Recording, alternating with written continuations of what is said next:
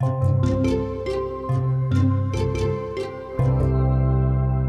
everyone, and thanks for watching Science at Home. I'm Denise Rutherford, and I've worked for 3M for 30 years. I'm currently responsible for helping 3M connect with our communities, but when I first started, I was a research chemist. Today, I get to show you an experiment that demonstrates the famous Bernoulli Principle. It's named after a famous Swiss mathematician and physicist, Daniel Bernoulli. He developed it back in 1738. And it's a really important principle that explains how birds can fly so easily and how airplanes take off and stay in flight. Now, let's get to that experiment. Before we do any kind of experiment, we really need to address safety. You'll often see scientists wearing safety glasses and gloves, especially when dealing with volatile chemicals or extreme temperatures. For this, I feel pretty safe without gloves, but I'm going to wear safety glasses because it's a good practice. Before we get started on this experiment, we're going to need a ping pong ball and a hair dryer. Use one that has a non-heat setting if you have it. Now we can get started. First, plug the hair dryer in.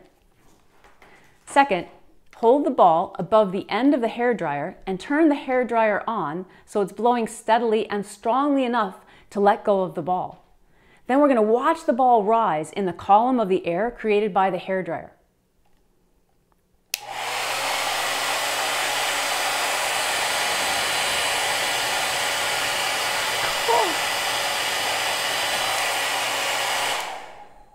Now we're going to go ahead and turn the hair dryer so the ball is floating at an angle instead of straight up and down. Test out for yourself how far you can tilt it over before the ball falls out of the stream of air.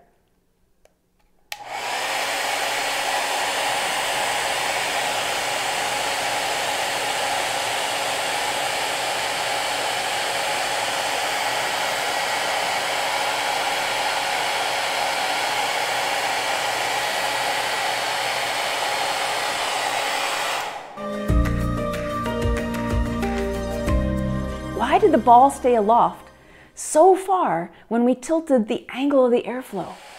That's because the ball is held in the column by the pressure of the air around it. The Bernoulli Principle is about something called fluid dynamics. It tells us that moving fluids like gases or liquids have lower pressure than fluids that are not moving. So when you turn the hair dryer on, you're creating a column of moving air which has a lower pressure than the air around it. And this holds the ball inside that column of air. Now that you know how the Bernoulli Principle works, let's have some fun with it. I was able to build a simple ping-pong ball launcher out of construction paper and tape. If you're going to try this at home, you should probably go get your parents' permission. And for this part, you're going to need a few extra supplies. So you're going to need 3 sheets of construction paper or cardstock. We're going to need some tape, a stapler, and some scissors. And you're still going to need that ping pong ball and the hair dryer. So to get started, we're going to take one of the pieces of construction paper and fold it up to make a tube. Make sure that it's big enough that the ping pong ball can go through it very easily. We're going to staple it closed, just like that. And I already took a second one, and I've got the second one ready here. But before I put them together, I'm going to cut a small hole about in the middle of this one. And I want that hole to be big enough that the ping pong ball is going to be able to pass through it from the side. So a nice big circle on the side of this piece of paper. Okay? All right, so I got that hole cut just like that. And then I'm going to stick these two together. So just slide one right inside the other one, like that. And then we're going to tape them together with our handy dandy masking tape. Any tape will work. I find that masking tape of some sort works best because it's super sticky. So just tape those two together. And then that other piece of construction paper, just cut it in half and then roll it like this. So that becomes the side that's going to go over this hole. So we're going to staple that one.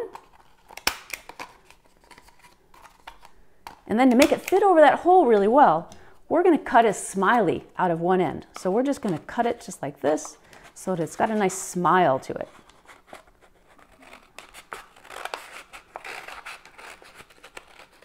Okay.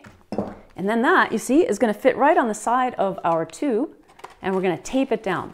Now, I'm not going to waste your time because this part takes a little while, but when you tape it down, make sure you got it good and firm, that you can see all the way through, and that there's no way that air can get out from around this. So when you get done, it should look like this. You can see that?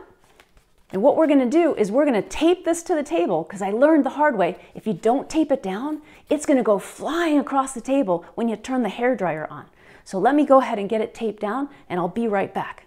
Okay, now you can see that I've got my ping pong ball launcher all taped down. I've got it taped at this end, I've got it taped here.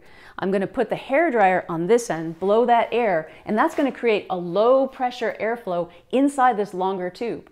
It's going to pull this ping pong ball right into the side. So let's see what happens.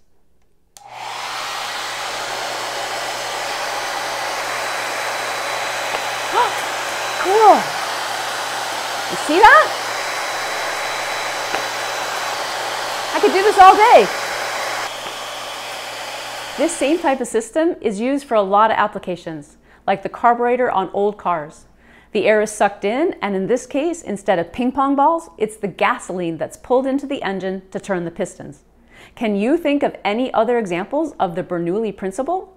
Be sure to clean up when you're all done. Collect everything, especially those stray ping pong balls, and put away all the materials back where you found them. Thanks so much for watching. I'm Denise Rutherford, and I hope you check out some more Science at Home videos from 3M.